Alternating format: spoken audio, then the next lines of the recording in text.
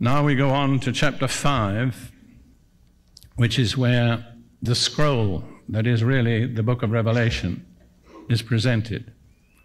And it was sealed, as you know, with 7 seals.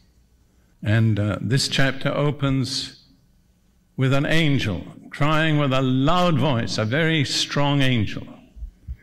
And he says, "Who is worthy to open the scroll and to undo its 7 seals?"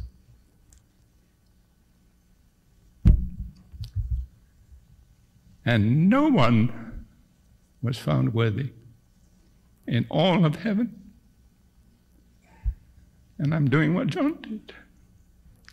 I'm weeping that no one was found worthy to open this scroll. I believe the scroll is God's plan to close the age. But one of the elders said to John, "Don't weep. The Lion of the tribe of Judah has prevailed."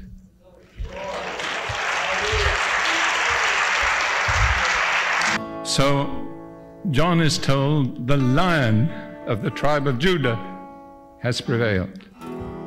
And he looked around to see, expecting to see, I'm sure, a very strong, fierce, warlike lion. And what did he see? A lamb, looking as if it had been slain. I cannot overcome that revelation. The strength of God is not in physical strength.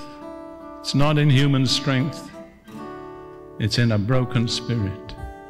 It's a humble life.